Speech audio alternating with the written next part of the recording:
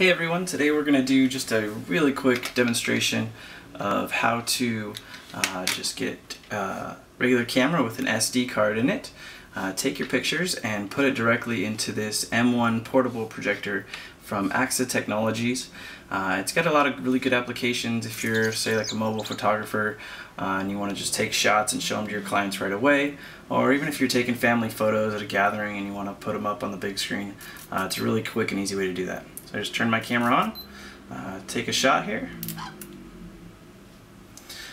pop open the camera, take out the SD card, and there's actually a slot right in the back of the projector for the SD card. And the M1 comes with a remote control, which is really handy. Turn on, just takes about a second to boot up. I also have it plugged into this optional battery pack here, which is a little bit extra money, but it's really good if you're afraid you're going to be in some situations where you're not going to be able to plug it into the wall. The M1 isn't normally battery operated, but it does have this optional battery that you can pick up. So it's projecting onto the wall now, as you can see. Let me focus the camera over there. So the M1 is 66 lumens. It can actually get to a really large picture. Right now this is pretty small. It's probably about 14, 16 inches, but it can get very, very big. What you do is you go over here to the SD card in the menu, just hit the enter button.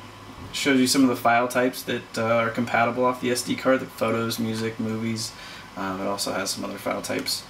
So you open up photos here, go into the folders that you have on the SD card, and I took a few pictures in here. You just open it up, and it's as simple as that. It actually has its own slideshow type program, so it'll do transitions between the photos every so often. It's a photo that I took just a couple minutes ago, and then transitions. It's got several different transition types into the other photo that I just took and showed you. So just really quick, simple. You take out the SD card from your camera, plug it right in the back here, and you're good to go. You can project up to, I think, about 80 inches with this with the M1. Again, this is from Aaxa Technologies, the M1 portable projector.